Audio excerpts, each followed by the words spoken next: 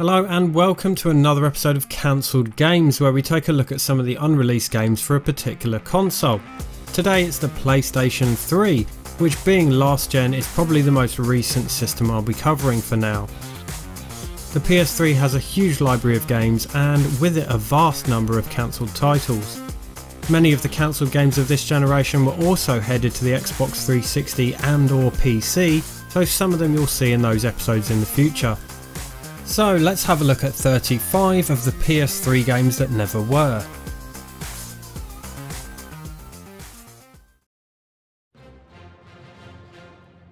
Reich was a first-person shooter in development from Ignition Entertainment for the PS3, 360 and PC, with a planned October 2010 release. You might be getting some Hitler vibes from this title, and you'd be right. Reich is set in an alternate universe 200 years after the Nazis won World War II. It's set in the US in New Berlin, built on the ruins of Washington DC. The city is policed by a secret police force called Death's Hand, kind of a futuristic version of the SS. A resistance group has formed, calling themselves the Chosen. The Chosen have special powers after an experimental project undertaken 60 years prior to the game, including telekinesis and telepathy. They call these abilities Psi Power. Reich's developers promised to reinvent the first-person shooter genre by introducing the use of these Psi powers to the gameplay, allowing players to manipulate the environment and perform an array of acrobatic maneuvers and physics-based attacks. In-game, your Psi powers would allow you to telekinetically move and throw objects and enemies, fly, move at great speed and slow down time. It would feature 2-player co-op and up to 8 players could battle it out online. There would have been a certain amount of freedom in how players used their powers and weaponry. You could have your Psi power in one hand and a gun in the other, but you could dual wield guns if that's your thing, or forego the use of weapons altogether and solely use your Psi powers. This looks like it would have afforded the player a lot of freedom in how they wanted to approach each level or deathmatch, grabbing and throwing environmental objects, destroying parts of the arena and shooting their enemies at the same time. The environment would actually become a weapon when Psi powers were introduced. Seemingly some money was mismanaged by one of the studio bosses, so they couldn't complete the game. Well, I say some, $20 million. Plus there was some kind of scandal involving claims of sexual harassment. At this point they had completed 2 of the game's 9 levels, reportedly costing $23 million. Ignition closed their Florida studio, which was developing Reich, in November 2010, a month after the game was originally planned to drop. What a shame this never made it. It promised big, but the gameplay footage available does suggest that it would have been an interesting take on the genre and really fun.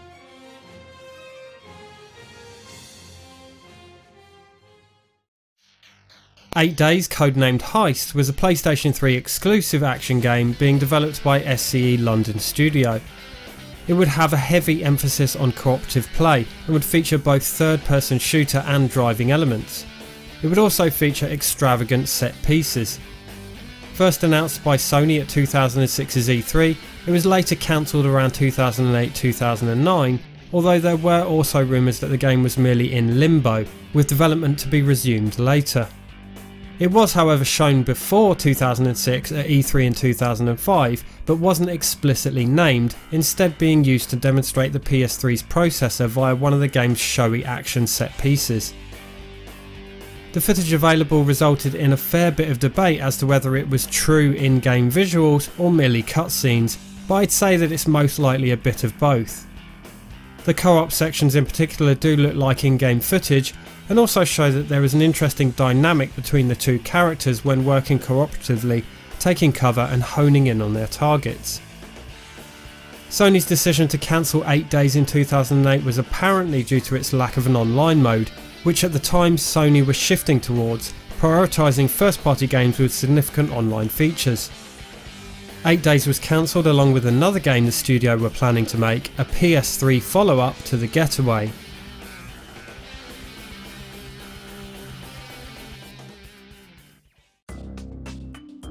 Aliens Crucible was an RPG based around the Aliens films, being developed by Obsidian for the PS3 and Xbox 360.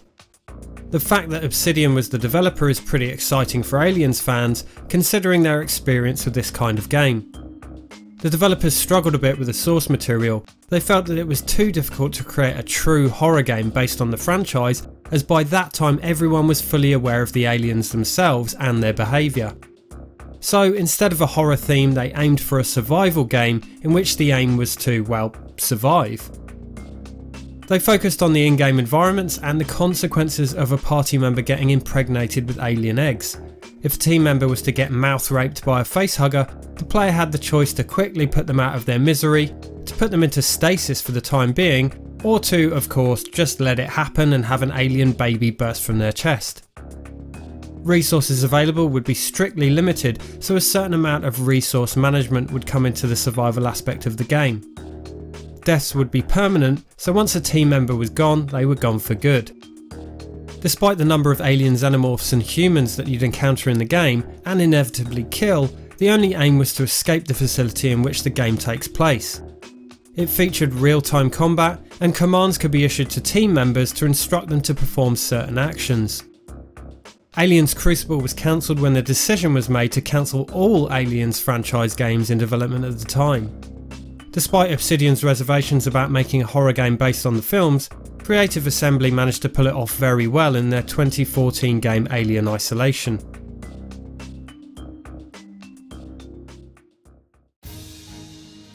An unnamed Silent Scope reboot was in development around 2011 after Konami approached Day One Studios asking them to adapt the series into a third-person shooter for the PS3 and 360. The first Silent Scope arcade game was released in 1999. I absolutely love this game. It features a huge sniper rifle which is fixed in place much like Operation Wolf's gun. You move the gun around, sniping at terrorists as quickly as you can. Super addictive, it rewards practice and was a really fun twist on the on-rail shooter gameplay style, being much more methodical and less frantic. It spawned some sequels, with the series coming to several home consoles. This reboot would flip the series on its head, instead becoming a third-person stealth game. So Silent Scope in name only, really. It was described as an arcade Metal Gear Solid and would incorporate sci-fi elements. Day One Studios developed a short playable demo, but in late 2011 Konami scrapped the project.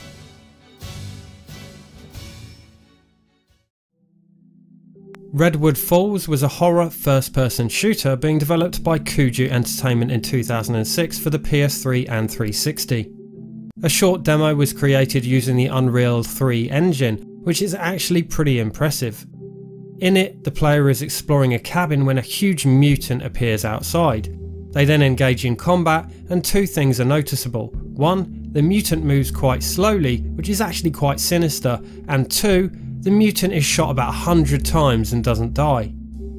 A virus allows these creatures, presumably mutated humans, to regenerate tissue, so killing them with traditional methods is nigh on impossible. In the demo, after a huge number of point-blank shots, the creature is wounded but not dead. It takes a Molotov cocktail to finish it off. It seems that this would have been a large feature of the gameplay due to the enemy's regenerative abilities. You'd need to find more creative ways of killing them, like the aforementioned Molotovs or by using traps. The developers promised an immersive experience. The game world would be quite open, allowing the player to explore and enter a town to interact with various characters. The short gameplay demo, to me at least, is very reminiscent of John Carpenter's The Thing, with its snowy setting and huge mutated human-like creatures. Redwood Falls could have potentially been a really interesting concept. Kuju was bought in 2007 and interest in taking a risk on a brand new IP was low despite the impressive demo.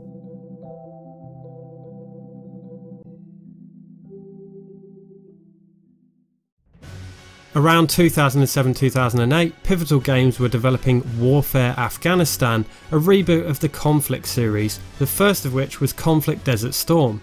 This was headed to the PS3 and 360. The idea was to return the series to what made the early games in the series great, with 4-player cooperative gameplay, both online and locally split screen. Coordinating tactically with your team would be at the heart of the gameplay, utilising each squad member's skills to suit the situation. Pivotal Games were keen to bring some new depth to the storyline too, and even went as far as hiring a military consultant to inject some realism into the plot surrounding the Afghanistan conflict. Warfare Afghanistan was still in development when the studio was closed in 2008 by Pivotal's parent company, so we'll never know whether or not this would have been a welcome return to form for the series.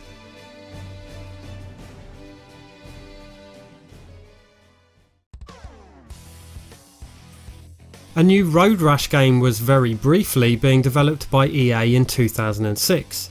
The only available footage is a very early prototype with very basic textures.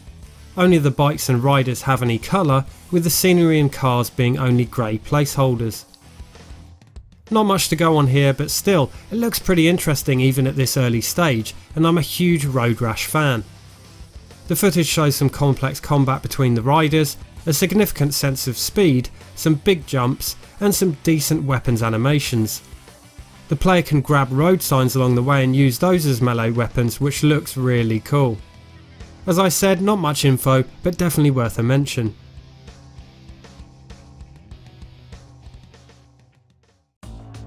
This one was a planned digital only release, Fallen Frontier, being developed for PSN, Xbox Live Arcade and PC by Moonshot Games. Moonshot Games was formed by some former Bungie employees, and this would have been their maiden project. This was a 2D scrolling shooter with some simplistic but stylish and moody graphics. It would feature both offline and online co-op, which would split the screen if the characters strayed too far apart. Each player has an array of weapons at their disposal, as well as a grappling hook which could be used to reach platforms and to drag enemies across the screen. Moonshot cancelled Fallen Frontier in 2013 as they decided to shift focus to mobile and social games, which they viewed as being more publisher friendly at the time.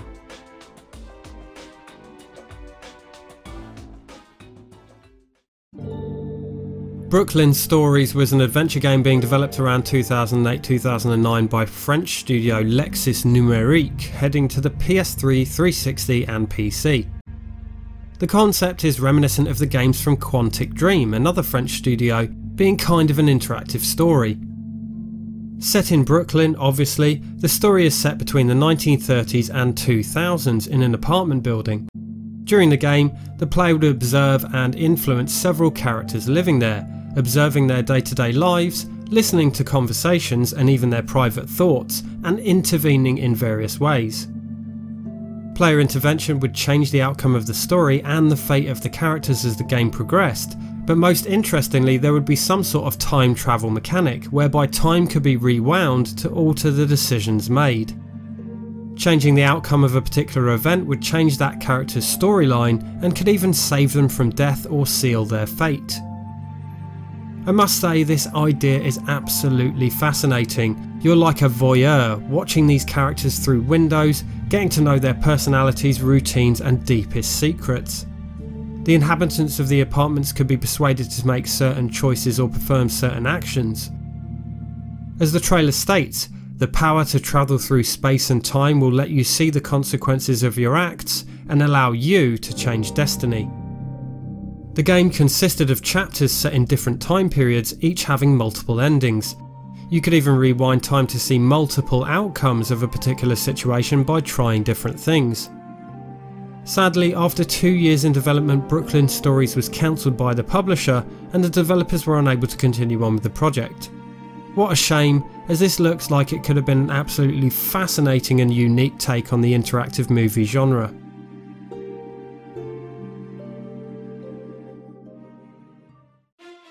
Pirates of the Caribbean Armada of the Damned was a planned action-adventure game with RPG elements being developed by Propaganda Games for the PS3, 360 and PC. This would be published by Disney in 2011 to tie in with their series of films. This promised an open-ended adventure on both land and the high seas. Set before the timeline in the films, sometime in the early 1700s, you'd take on the role of James Sterling, a pirate looking to make his mark in the Caribbean. There would be a large game world featuring enemies including pirates, voodoo and mythical beasts. There would be RPG elements to the game too. Moral choices players made during the game would affect their character and the outcome of the story, and players would earn XP to level up. The player would decide the areas in which their character would specialise by putting experience points into those skills. Choices made would also open up different quest lines throughout. The swordplay combat system would be fairly involved, featuring counters and parries. Different attacks would correspond to different buttons on the PS3 controller, and linking these together would perform combos. From the look of it, the combat had a lot of similarities with games like God of War. There would be a significant seafaring side to the combat too, with the player engaging in sea battles with rival ships. In the end, Armada of the Damned was cancelled in late 2010 when Disney restructured the studio and let a lot of the staff members go.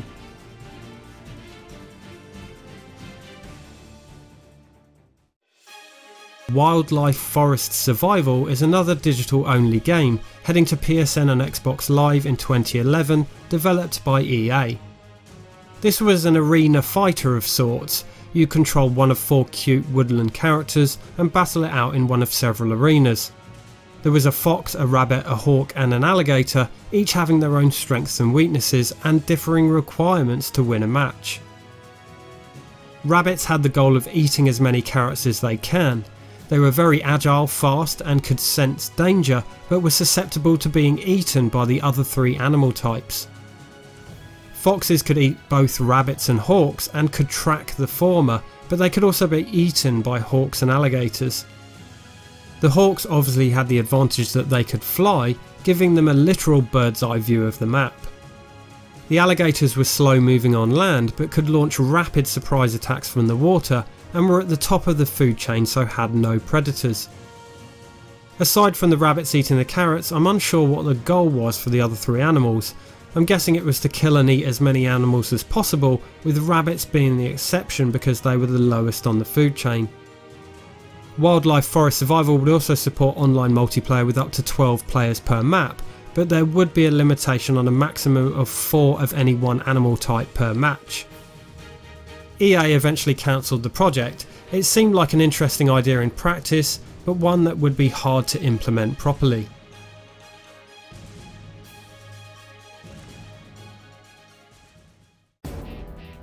Tiberium was being developed by EA sometime between 2006 and 2008 for the PS3, 360 and PC. It was a Command & Conquer spin-off which was interestingly a tactical first-person shooter.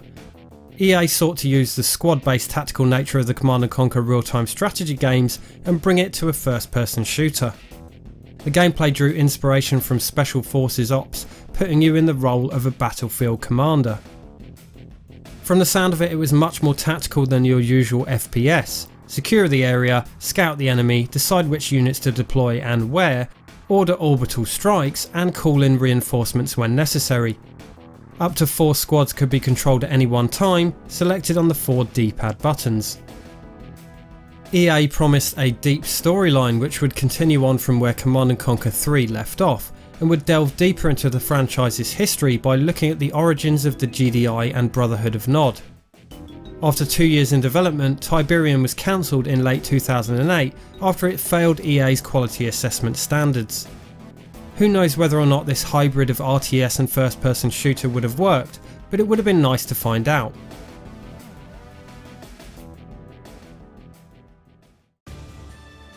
Final Fantasy Fortress was being developed by Swedish studio GRIN to be published by Square Enix. It's possible that the Fortress part of the name was just a working title, I'm not sure. This doesn't look very Final Fantasy, does it? And that's because it wasn't originally intended to be one. GRIN developed the concept as a Nordic style adventure game and wanted to use the Lord of Vermilion license. When it was pitched to Square Enix, they were like, yeah, that's cool guy, but make it Final Fantasy themed. So GRIN were in a bit of a pickle as they had to scrap a lot of the work they'd already done in order to Final Fantasyize it, although Square Enix were happy to stick with the Nordic style. The developers promised a large game world with epic battles featuring over 2,000 combatants at a time and some huge bosses. The idea was to defend the fortress from invaders who came with huge monsters in tow, and between these sieges the player could go exploring the world. In 2009, after the studio released some duffers including the absolutely awful Terminator Salvation, Square Enix pulled out and the studio went bankrupt. Seemingly there was initially a deal in place for over $16 million worth of funding for the game, but Square Enix were not forthcoming with regular payments, so the studio struggled developing Fortress anyway.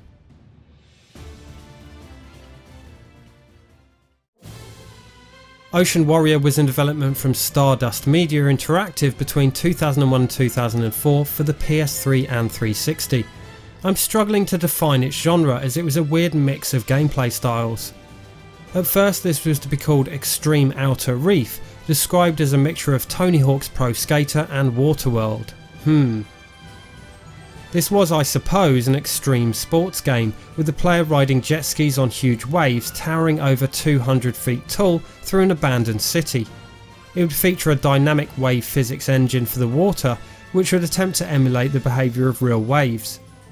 At some point in the development process, Extreme Outer Reef morphed into Ocean Warrior, an action game featuring armed speedboats but set in the same setting, i.e. post-apocalyptic abandoned cities and with the same enormous waves. It would also have several multiplayer modes, both online and in split screen. Stardust tried to pitch the idea to potential publishers but couldn't find any takers, probably because the idea is a bit out there.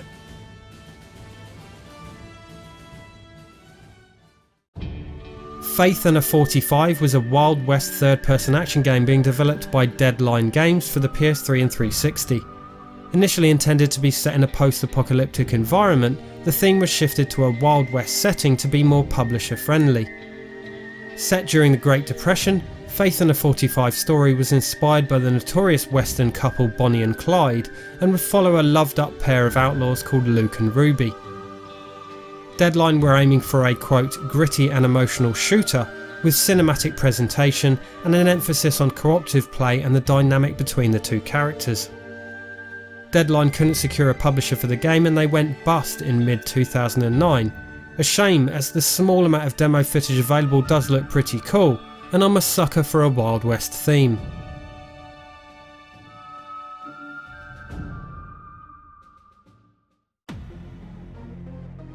State of Crisis was another hybrid of first-person shooter and real-time strategy, being developed in 2010 and 2011 by Darkworks for the PS3, 360 and PC.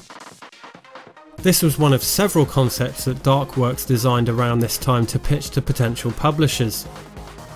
In State of Crisis, the player would be able to control several team members in a squad and switch between them at any time. There would be a focus on strategic assault, with each team member performing a different role. Each mission would have a set pool of money available, which would act as the budget for the mission. Ammo and tech would cost money to use, so every resource was somewhat limited. The aim was to complete the mission as fast as possible while spending as little as possible. The faster the time and the lower the expenses, the higher the score achieved. Saving money on missions would allow for the purchasing of better gear for subsequent missions. Tech available would include a surveillance satellite which would allow the player to assess the level from above to map out strategic attack points and perform various other useful functions including scoping out and tagging enemies and ordering orbital laser strikes. Quite an interesting idea here, although it's hard to tell if it would have been good in practice or merely a gimmick. One thing of note is that the demo footage seems quite arcadey in its presentation. Darkworks were unable to find a publisher for any of their concepts in development and went under in 2012.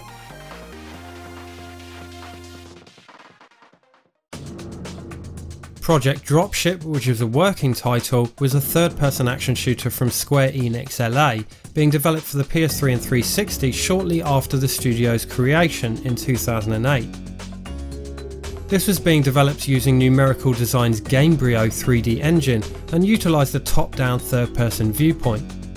Looking at the available footage, Dropship was set on a strange alien world and had a sci-fi western theme, with some steampunk influences in the mix too, and seems quite linear on the whole.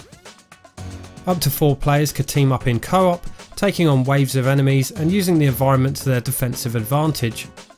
Enemies were either aliens or the planet's indigenous wildlife. Unfortunately, the footage shows very little actual combat.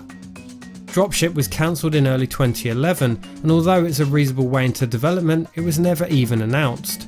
In fact, they closed the studio before announcing anything they were working on.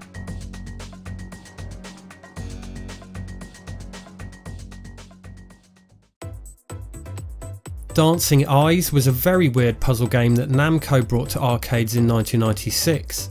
The core gameplay is very much like the early 80s TimeO arcade game Kicks, in which you have to navigate around a grid of rectangles. Once you trace around the entire circumference of an area, it would fill in with solid colour.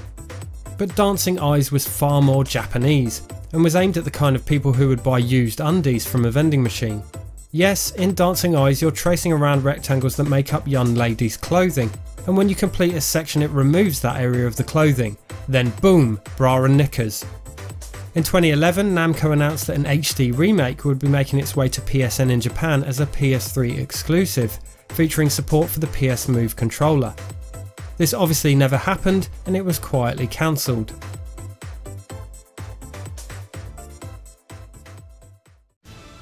TimeO was a cancelled action game from Zootfly announced for the PS3 and 360 in 2007.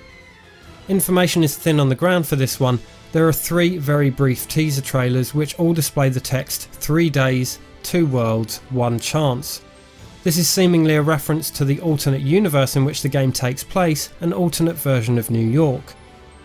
The game's 2 protagonists have become trapped in a parallel New York and must stop a giant machine from destroying the world, and they only have 3 days. Other than that, I don't really know much.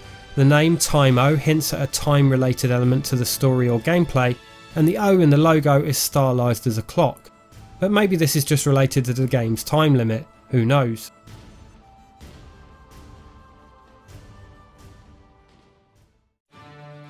James Bond 007 Risiko was a Bond game being developed jointly by Raven Software Studios and Bizarre Creations. It would star Daniel Craig, based on the 1960 James Bond short story of the same name.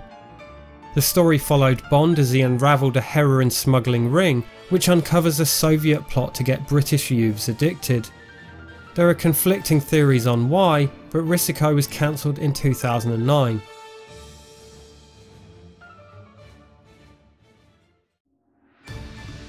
Terraformations was a first-person shooter being developed by Star Cave Studios in 2006 for the PS3, 360 and PC.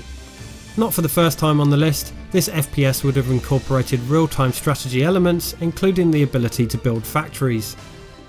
Terraformations was set on an alien world, or worlds, with varying locations and had several different species, each with its own unique weaponry and tech.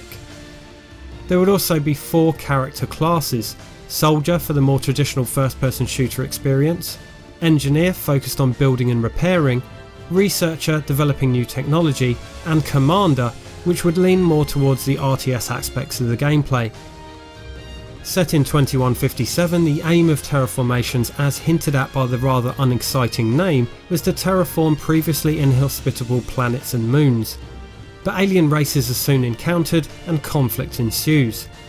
At some point during its development the studio closed, and the groundwork was obtained by another studio, but the project was never finished. Devil's Third was a hack and slash action shooter that came to the Wii U in 2015 and to Windows later that year, although that version was limited to online multiplayer only. This was the debut game from Valhalla Game Studio, made up of ex-Team Ninja employees led by Tomonobu Itagaki.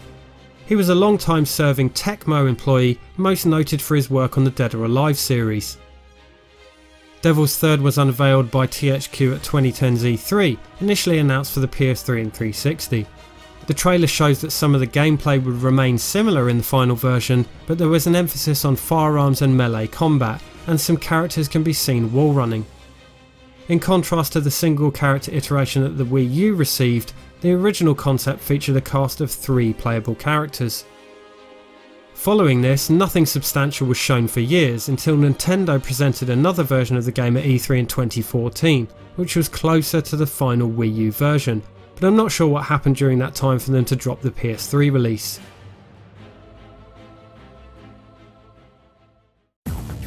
Pilot X was a space shooter in development by TornadoStudios for the PS3, 360 and PC. Not exactly sure when this was being developed, but it was first announced in the late 2000s. This would combine third-person arcade-style space shooting with adventure game elements. Set sometime in the future, you'd pilot a ship in solar systems all across the galaxy, taking on various combat missions. These would include assaulting planet-based facilities close to the surface within a planet's atmosphere and enormous spaceships out in deep space. As the game progressed, the ship could be upgraded, adding shields, more powerful weapons, etc. Visually, the planets and outer space in general look fantastic, but perhaps the gameplay lacked a bit of depth here. It does look like a fun arcade shooter, and I love this kind of game, but some adventure or RPG elements might have helped the studio secure a publisher, which they obviously didn't as the game was never released.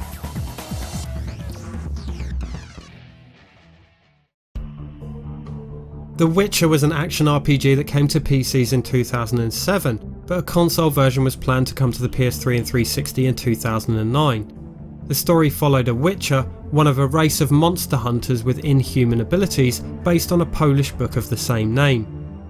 This console version would be called The Witcher: Rise of the White Wolf, and would be a sort of definitive version of the original. It would add new features, including a brand new combat system, and would have enhanced graphics. There were some issues with CD Projekt Red, one of the two co-developers, not getting paid on time, and this led to the project's cancellation. The Witcher obviously never made it to consoles, and PlayStation owners had to wait until The Witcher 3 on PS4 to get a taste of the series, whereas The Witcher 2 did come to the 360.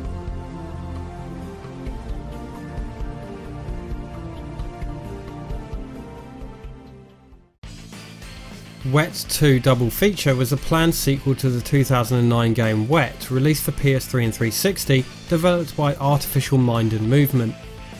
A hack and slash action shooter, it saw the female protagonist slicing and shooting her way through the levels with the use of swords and guns, while showing off her acrobatic prowess by flipping and wall running around the scenery. First announced in 2010, Wet 2 would see the return of the protagonist from the first game, Ruby, voiced by Eliza Dushku, and would retain its core gameplay, heavily inspired by Grindhouse films. Sadly, there's very little media available, with most of the video simply testing the game's heads-up display. The original Wet didn't sell well, so this is probably why the sequel didn't happen, and was cancelled after about a year in development.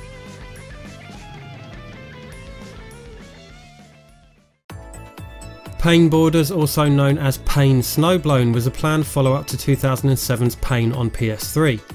Pain was developed by Idle Minds, who also developed Cool Borders 3 and 4 for the original PlayStation, which is probably what gave rise to the name Pain Borders.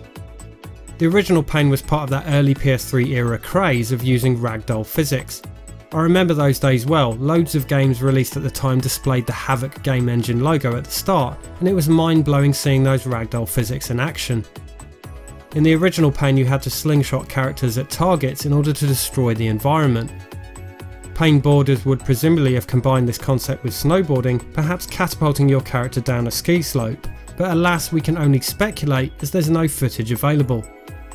This rather weird footage showing a scantily clad woman being blown around a ski resort by several strategically placed snowblowers is from the Alpine ski resort level from the original. The developers promised a varied roster of characters, including a Yeti. Sony cut funding for the game at some point, and it was therefore cancelled.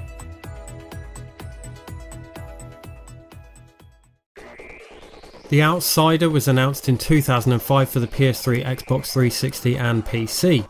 A third-person action thriller, this was being developed by Frontier, the creators of Elite, and would be published by Codemasters.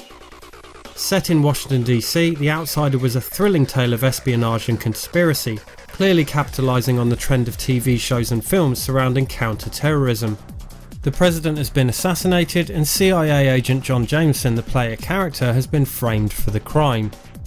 The ensuing chaos sees him navigating the streets of the capital as a wanted man, avoiding the authorities and searching for any evidence that might clear his name. So presumably the game was set in an open world city with missions to complete and clues to follow up on.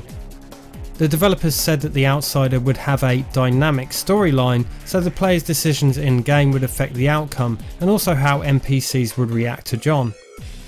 They also boasted that the player would have the freedom to change the story's outcome in a way not seen before. Very interesting indeed.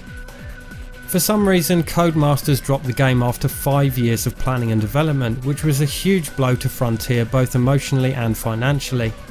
Interestingly, the project then caught the attention of EA, who thought that the CIA operative John Jameson was very similar to Jason Bourne and floated the idea of rehashing the Outsider to fit within the Jason Bourne universe. Unfortunately, this idea never came to fruition, so the Outsider was completely cancelled. What a pity, as it seems like it could have been a really promising and unique concept.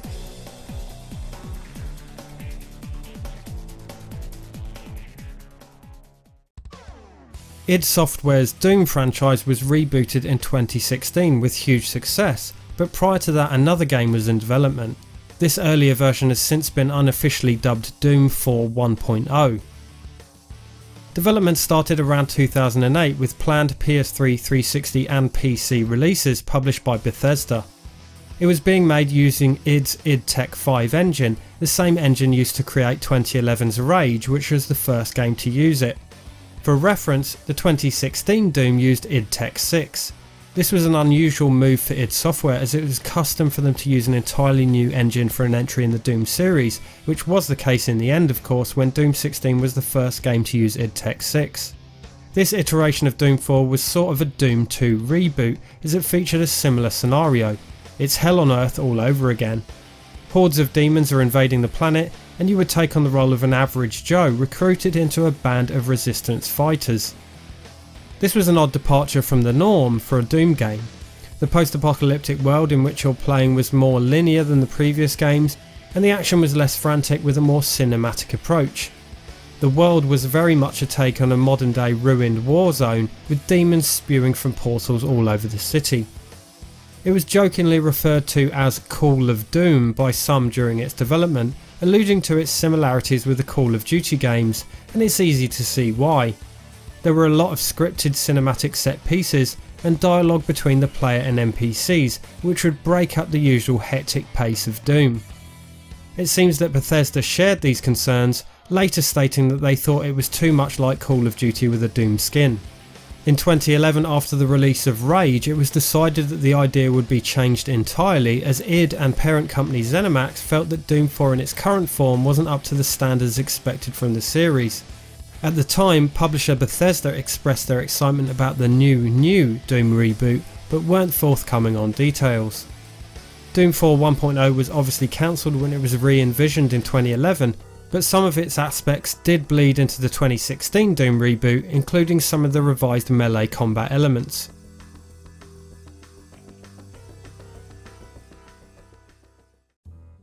Rat Race was an adventure game planned for an episodic release digitally on PSN.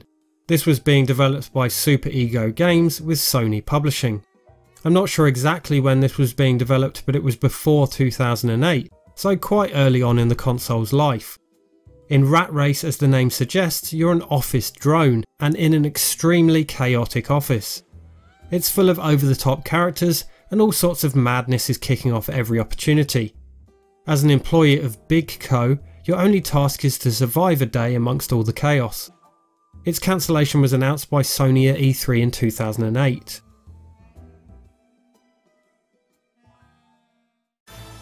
We haven't seen an entry in the Legacy of Kain series since the 6th generation of consoles, with several games hitting the PS2 and original Xbox, but a new game was in the works called Legacy of Kain Dead Sun. This was being developed by Climax Studios and would be published by Square Enix for the PS3, 360, PS4 and PC following their 2009 purchase of Eidos. Rather than be a 6th entry in the main series, Dead Sun was seen as more of a reboot of the Legacy of Kain franchise. In this distant future, mankind has become sterile and therefore unable to conceive. There would be two main characters, Kain, a vampire, and Asher, a human. When Asher and his pregnant wife are murdered at the game's start, Asher's soul becomes trapped in the vampire's body. Together as one, they strive to find out how Asher's wife was able to conceive a child in the first place, and their journey of revenge evolves into a quest which will decide the fate of the entire human race. Thematically, Dead Sun would have had heavy religious overtones. The game would be set in a large open world built on Unreal Engine 3, with everything you'd expect from the series, dungeons, bosses and puzzle solving elements. As in the two Soul Reaver games, the player would be able to shift between two planes of existence. There would also be a power-up system whereby the player could exchange harvested souls for ability upgrades. There are competing statements on why Dead Sun was cancelled, with the publisher stating that it wasn't the right game at the right time. It has also been said that it was too ambitious, pushing the PS3 and 360 to their absolute limits and perhaps even beyond them. Either way, Square Enix cancelled it in 2012 after 3 years or so of work, much to the disappointment of fans of the Legacy of Kain series, who are still eagerly awaiting a new entry in the series to this day.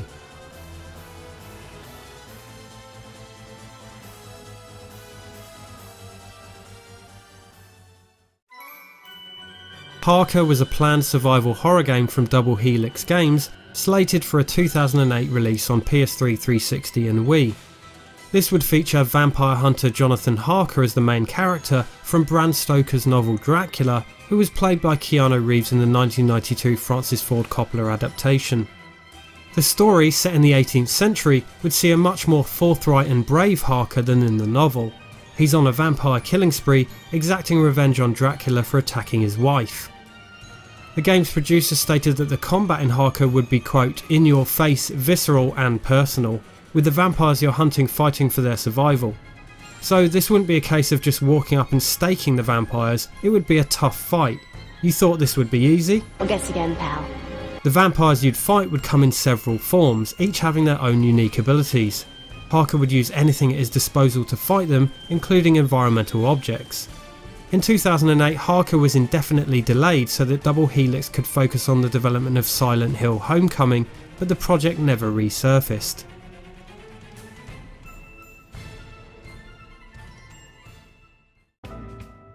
This is Vegas was to be a large-scale sandbox game with multiple gameplay elements, being developed by Midway and Surreal Software for the PS3 and 360. You would play as a guy who turns up in Las Vegas with $50 in his pocket. You soon meet someone who introduces you to some of the locals, and after you ingratiate yourself, you encounter a fast food tycoon hell-bent on making Vegas a family-friendly destination, and he becomes the game's antagonist. So, as I mentioned, there would be a wide range of gameplay elements, and events in which to participate. These included gambling, obviously, the game is called This is Vegas, street racing, MMA fighting, and dancing. The game's presented in a GTA open world style, complete with minimap, but Surreal boasted never before seen levels of detail with its interiors. There would be several locations to visit, including clubs and casinos. Dancing involved taking part in dance-offs, which used the sequence of button combos format common to rhythm games. Get too drunk and you won't be able to dance. Ripping it up on the dance floor wasn't the only pastime in clubs. You could also work behind the bar. This would work much like a minigame too, with you serving patrons their relevant drinks as fast as you can, or just run a wet t-shirt competition. Gambling played a big part as you'd expect, with casinos offering a multitude of games. Combat was also an integral part of the gameplay, not just in the ring, but when fighting on the street or in clubs. It essentially seems like a huge collection of minigames presented in this open world Vegas setting, but there would of course be a plot with story missions to complete. Development on This is Vegas began sometime around 2006-2007 and wasn't cancelled until late 2009 when Midway were in some financial trouble. They sold off several assets, with This is Vegas and developer Surreal Software being sold to Warner, as well as some other bits and pieces. By the time the game was sold to Warner, not only had a considerable amount of time been spent on This is Vegas, but a reported $43 million had been spent on its development. Once at Warner, Surreal worked on some other things for a few months before Warner closed the studio in June of 2010. Presumably at this point, This is Vegas was abandoned.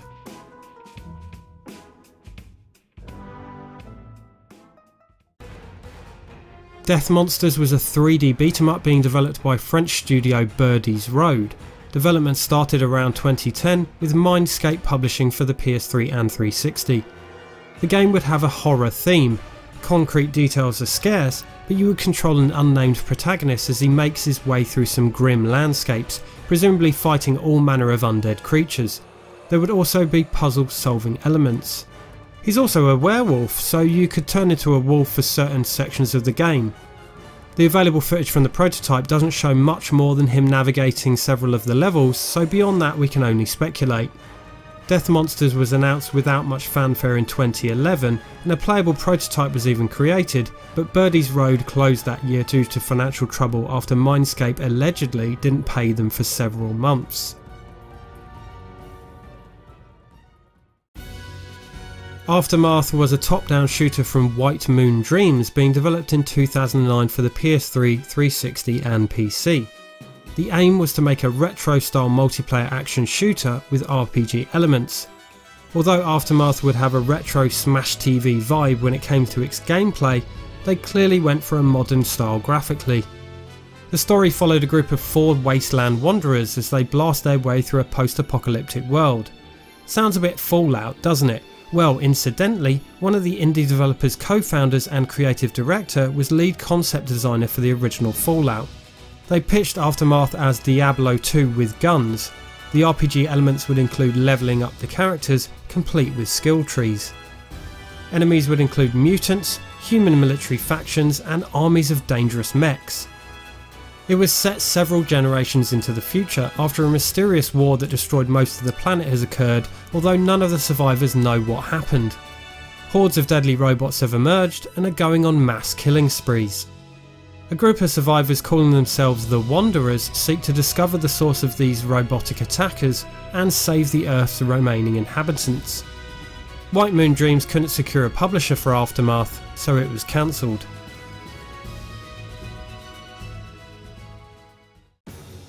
Attack of the Killer Rabbids from Outer Space was the working title of a game that was later renamed Killer Freaks from Outer Space. It was being developed by Ubisoft for the PS3 and 360 to be released in 2010. If you haven't guessed from the game's title already, this would be a Rayman spin-off featuring savage alien versions of the Rabbids.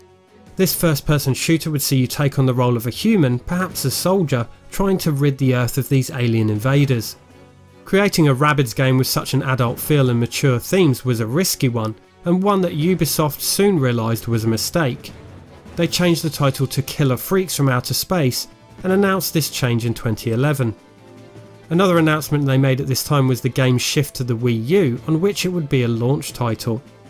Eventually the whole concept changed yet again and morphed into Zombie U, which replaced the toothy alien invaders with good old zombies, and was released on the Wii U in 2012.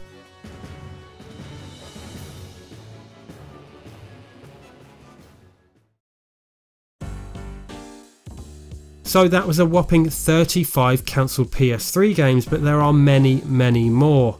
As usual, let me know in the comments which ones you think look decent and which are best left on the scrap heap. I'll see you soon for another episode in the cancelled game series, and as always, thanks for watching. You can find the other episodes in my cancelled game series in this playlist.